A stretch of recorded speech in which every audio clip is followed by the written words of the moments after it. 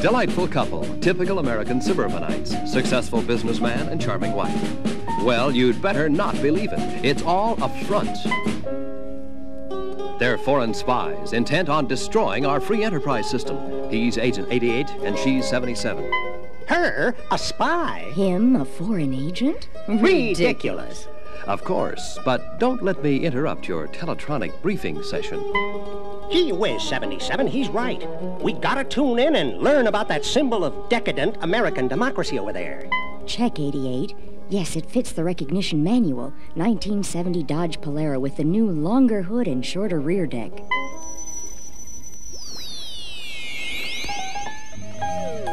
That is correct, 77. And notice how that big bumper wraps around.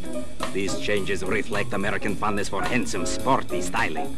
And that side marker built into the bumper reflects end lights with a bulb. Such developments will never help dig potatoes from the ground. And back here, the wraparound bumper treatment again. Far too much emphasis on style, proportion, and harmony. Yes, sir. And this grill, obviously designed for eye appeal. Yes, obviously. Tighten up, 77. Think of the peasants. Protect their interests. Like that bumper protects the recessed grill. Sorry, Chief. Say, what's that little light in the grill? Optional super light. One of our inventions, of course. Of course. It lets you see far beyond the range of your low beam, but without blinding oncoming drivers. Is very good for when you can't use your bright lights. And observe, comrades, body side molding with a vinyl insert. Strictly for looks, and to prevent scratches from other car doors. That's not all bad. Notice the vinyl roof. This option is available in black, white, green, champagne, and new gator grain. 5 colors. And even a rainbow doesn't come close to the 18 body color choices. That's sure overdoing it, Chief. Dark green metallic, that's for me. Make mine burnt orange. Sheer extravagance. 6 taillights and 2 backup lights. One of each should be enough. And the rear track. Rear track? Distance between the rear tires, 77. It's nearly 3 inches wider this year for an even more stable stance and better ride. Really, it's much too good for them. But try it yourselves. Drive over to Telecontrol Cliff. We'll continue your briefing en route. All right, 88. Your observations, please. The ride is smoother than vintage vodka. Smoothest I've ever felt. Undeniably. And you, 77? So quiet. How did they do it? By squandering soft, live rubber. The suspension is completely isolated from the body by rubber. Naturally, these cushions out noise, shock, and vibration. They call it torsion quiet ride. Talk about pampering people. Yeah, man. I see what you mean, Chief. You get great control and handling. That's from the basic torsion air suspension. And you don't get any noisy metal-to-metal contact. Because all the contact points are pillowed by rubber cushions, right, Chief? Right, and you could play the annual chorus outside the passenger compartment and not wake a cat sleeping inside with all those thick blankets of insulation. And now, you're going over tar seams. Please describe how the bumps feel. Bumps? Nothing, eh? See the result? Instead of glorying in hardship as people should, Polara owners will revel in comfort. And these new, larger, standard H78 fiberglass belted tires give about twice as much mileage as the previous standard tires. You know what that will mean. The money they don't spend replacing tires will buy more stocks, build more capital, make them even richer. And richer still if they invest the fuel savings from Polara's standard 318 V8. And even though it has more horses than a Cossack regiment, these Americans are never satisfied. So, there are optional V8s. The 383 two-barrel, which is standard on custom models, a 444 barrel with single exhaust, or oversized dual exhausts.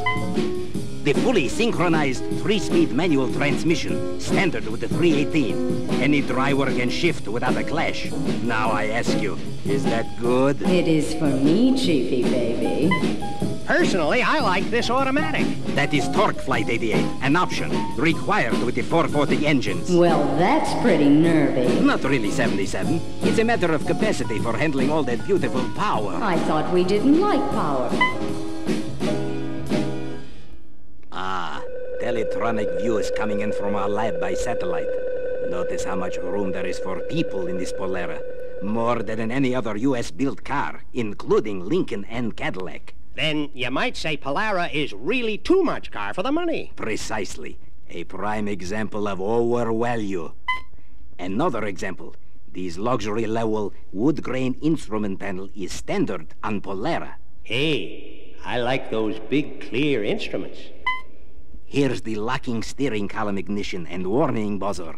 If you leave without locking it and removing the key, a warning buzzer sounds when the door opens. Good, I always forget. Neither the wheel nor shift lever will move when the switch is locked and key removed. All of this, of course, is to stop car thieves. A flat admission that car thefts occur in this country. Concealed wipers are standard. That's what I call clean design. Watch yourself, 88. Sorry, Chief. Air conditioning is available with or without the automatic temperature control. With ATC, you just set the thermostat to enjoy year-round comfort, automatically. Very bad. Man was intended to suffer from temperature extremes. ATC, eh? I'll make a mental note of that one. This is Polara's new rimless steering wheel. Squeezing anywhere on the rim sounds the horn. Actually, we invented this wheel years ago. Of course, Chief. I'll add rim blow to my list, too. And there's a tilt wheel. From this position, it tilts all the way to here, with several intermediate stages, allowing anyone to get a tailor-made comfort angle. Another example of Polara pampering. I'm tilting toward Polara more and more. When power brakes are ordered, floating caliper disc front brakes are available as an extra option. What excesses do they suffer from, Chief? Excess resistance to fade and excess stopping power. These really should be reserved for state staff cars. Like on my new replacement. As you might suspect, the full range of power equipment is available. Windows, seat, steering, door locks. I think I'll go first cabin all the way. Well, here we are, Chief. Telecontrol Cliff. All right. Pull up where you can get a good view of the cloud scanner area. That ought to do it. Now you and 77 tune in on a hot cloud for further briefing. What do you know? The Polara lineup. 2- and 4-door hardtops, 4-door sedan, convertible, and 2- and 3-seat wagons. The next transmission covers something completely new for 70. Polara Custom Series. 3 models, 2- and 4-door hardtops, and a 4-door sedan. With special exterior treatment, the custom includes... Got it, Chief. Custom nameplate, wheel covers, 3-spoke steering wheel, light package, and special interiors. This cloth and vinyl bench seat is standard on custom models. All vinyl with armrest is a no-cost option. How lovely. Watch it, 77. You could be Siberia material. Optional all-vinyl bucket seats with fixed center cushion and folding armrest are for the custom 2-door hardtop only. That's for me. This cloth and vinyl bench seat is standard in Polara sedans and hardtops. All vinyl is optional and standard in the convertible and wagons. Bucket seats of this style and in black vinyl only are optional in the Polara convertible. That does it. I love basic black and convertibles. Well, that completes the briefing, comrades. And now that you know the full Polara story, I'm confident that you have come to realize that we are Polara material. Right, Chief. We're with you. A story of triple defection? No, friends. A clear-cut case of triple affection for Polara. They just got smart.